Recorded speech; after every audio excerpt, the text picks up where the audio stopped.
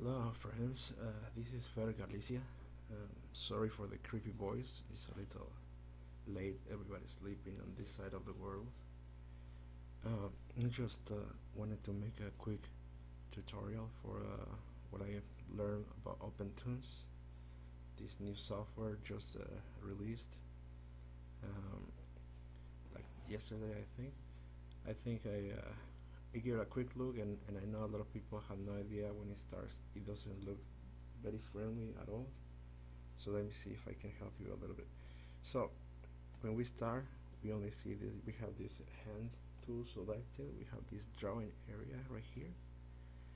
And so what do we do next? Okay. Well, let me help you a little bit. First, we're gonna press the right click. Go to this. Get a toolbar. Okay. We have some tools right here. I'm gonna start with the. There you go. We can also see more options right over here. Okay, let's do again. Then we see toolbar options. Sorry if I'm going too fast. Try to watch this again. You have pressure. Okay. No pressure. Okay. Then here we have accuracy. This is gonna be this after you finish. It's gonna do this thing where it fixes your lines, or if you want it just the way you did it, suppose do something like this. Okay. Okay. For some reason it's doing nothing. Let me try again. Okay. I think it's the recording device. I'm recording this on. See, so it's more shaky. Okay. Let's leave it right on the middle right here. Okay. Big. Okay. Let's go to let's show the console. The console is what is gonna show the playback options. This is like this very simple thing that I'm showing right now. You can decrease the photograms that are shown right here in this area. There you go. Decrease, increase. You want like 60 photograms, or you want like 5 or 8 photograms per second. Alright? Are we there yet? So we have few lines, and we can say that nothing happens. It happens. So check it real quick. Now right here on this side, on the right top, you're gonna see different tools, and if you press, you're gonna see something different happening to the screen. Okay, you're gonna get different tools, different options. You can paint sheets, batches, browser. Okay, let's focus on this one. I think this one here is for start your animation, where you can start working on it. And right here you can see that is showing in the column number 1. You can deactivate, don't watch it, lock it, unlock it. Yes, I did a lot of scribbles. I don't know how to delete yet, so I'm just gonna delete the whole thing. Right? Now this is very uncomfortable for me, especially because let's make a quick test. Also, you need to do again the thing where you show your tools here. Okay. You go. You have the same things that you saw before. Okay. Here the console. Alright. And now we also have the option for activate onion skin. What is onion skin?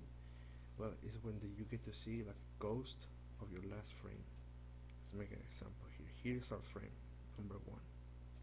Okay, this is also something I want to do. The frames traditionally in most animation software go from left to right, but what I learned here that it goes from the top to the bottom. So let's move this out of here. I'm gonna put it right here for right now. It's too big. We're just gonna use one column so far. Okay, So let's go and do, I'm gonna do something very simple because my computer is not very strong, so for recording and doing something. So I'm just gonna do some scribbles. Let's say that we drew well, a ball. That's not a ball, so let's try again. I'm gonna deactivate the pressure, so maybe it's a little bit more fast.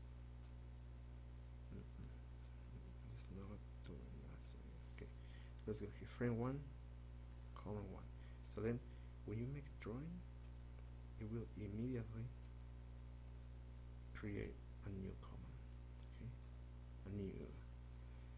I don't know how to call it, scene or something.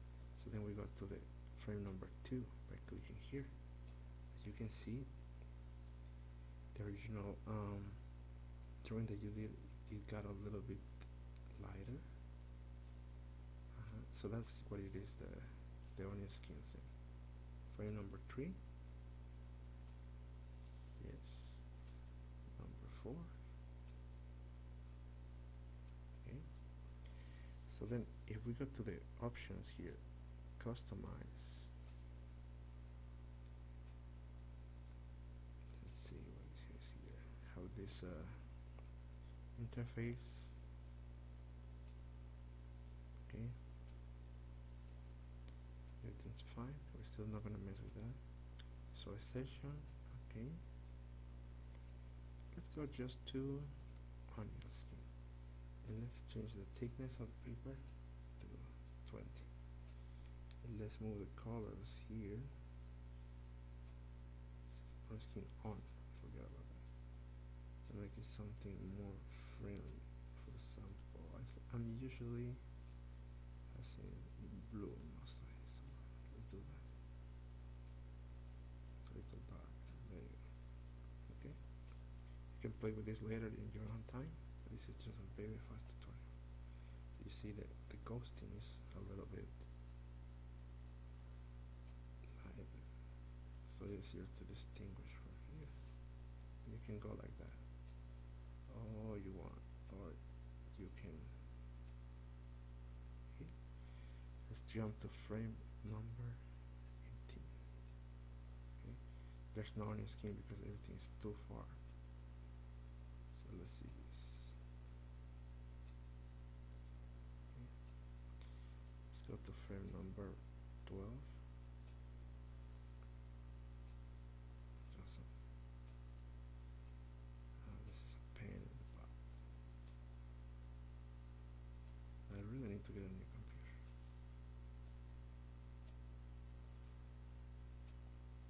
They say here we see another ghost from the past that we drew before. It's gonna be pretty random. So far we have used 18 frames. Now let's play and see what happens. Let's play as a loop.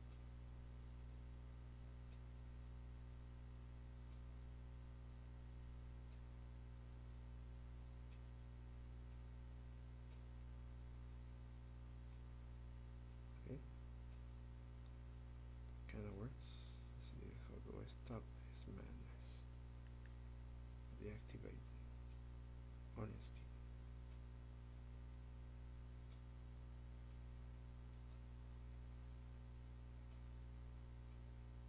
To render, right? Let's give it another click. Okay, let's see. This is something very helpful too.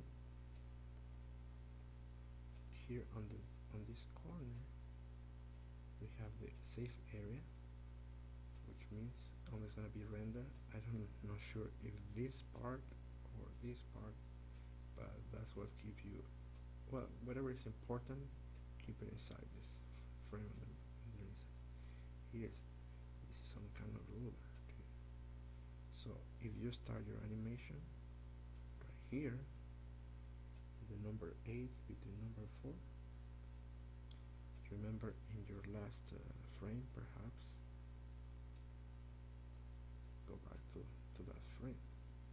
If you are thinking of making a loop, I'm probably gonna do that, make a lot of loops. So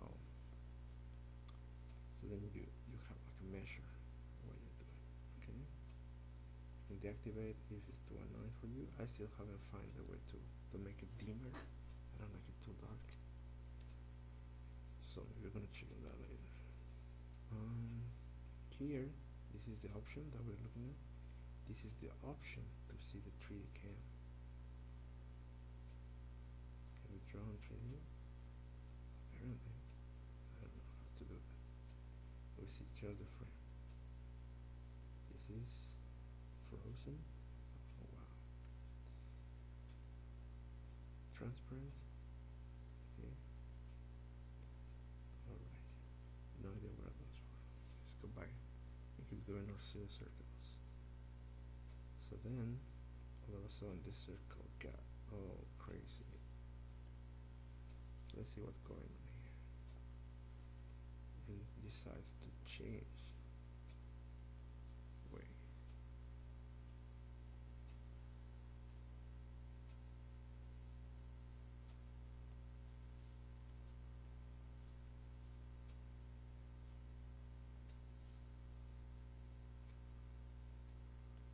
This is really very stupid.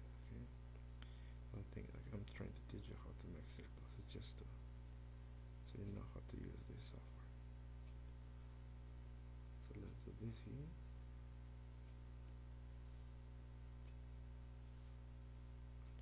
Let's put this here. So this one is here, which means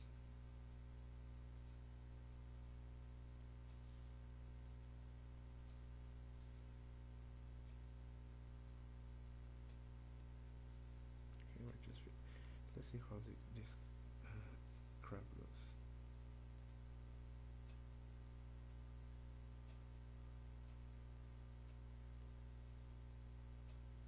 Okay. See, so then we say we're gonna go back to here. So let's try to do something interesting for that. Well, not really so interesting.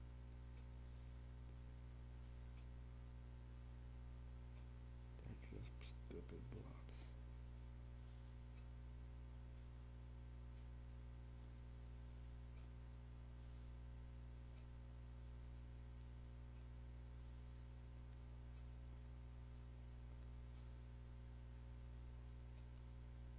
Alright, let's activate this. Let's deactivate it on the screen and let's just play it. But let's reduce the movement to 5 photographs per second.